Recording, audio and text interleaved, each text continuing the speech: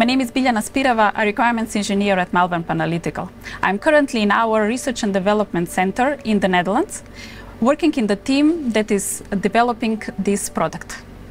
We focused on the integration of the MRD XL instrument equipped with a cassette-to-cassette wafer loader to be used in a SECS automated environment. To make the integration possible, several SEMI standards and substandards were implemented, including E5, E30, E37, E95, and M20. In order to create our solution, we use Peer Tool Orchestrator from the peer group. In this introduction of the SECS interface, I will demonstrate how to use it to create wafer patterns and recipes, and configure and execute jobs with them. The first step of enabling the tool for the SECS functionality is by starting the server. The server will automatically initialize the wafer handling robot and start the data collector. Next is the starting of the user interface and logging in. It should be noted that the software also provides user authorization.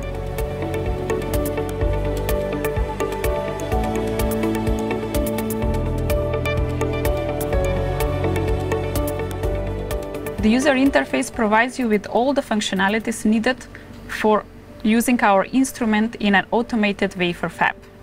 In order to fully benefit from this solution, we have created a wafer pattern editor.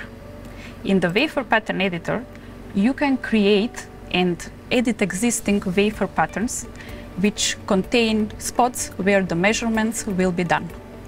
The creation of the wafer pattern implies setting of the sample parameters and grid parameters, such as wafer size and type, edge exclusion, and the grid type with its specific parameters.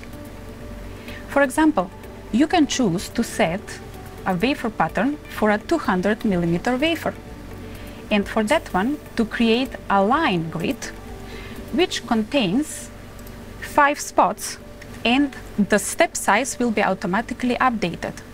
However, this distance of spots can be changed, for example, to 40.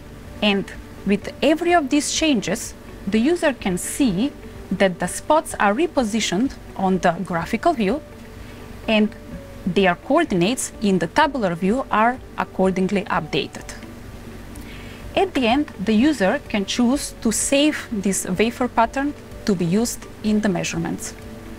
In the wafer patterns window, you can also open and additionally edit an already created wafer pattern file. Next is the creation of the process recipes in the recipes window. Process recipes consist of one or more recipe modules.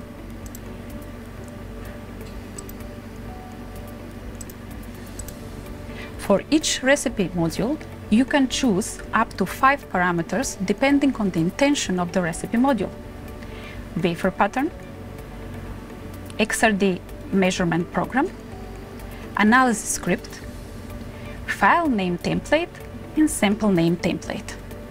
It is worth mentioning that for the need of bespoke analysis, the customers can change their AMAS script configuration, or Malvern Analytical can offer that as a service. This will determine the analysis results sent to the host. After the creation of recipe modules, process recipes are created. The process recipe consists of multiple steps. Each step contains a single recipe module. After the configuration of the steps in the process recipes, they can be saved and eventually published.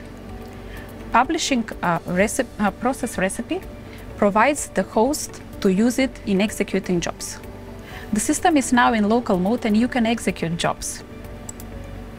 You need to load the cassette by clicking the arrow for that, and a slots map will be displayed for you to choose the wafers where the job will be executed. However, the typical use of the system in the fabs is in remote online mode, and these steps are done automatically. Next is assigning process recipes to the selected wafer slots. With the current solution, you can choose from both published and unpublished process recipes.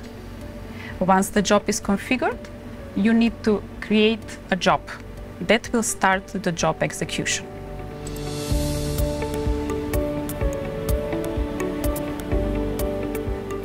An already running job can be at any time stopped, aborted, or paused.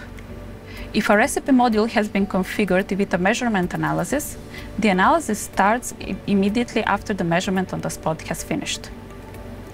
At the same time, the measurement on the next spot continues asynchronously. You might notice that while the first wafer is measured, the next one is aligned simultaneously to ensure efficient processing of the cassette. We have demonstrated how to create wafer patterns and recipes, set up jobs and execute them in local mode. When using the software in remote mode, the instrument can be operated without human interaction. It reduces the contamination and improves your production yield.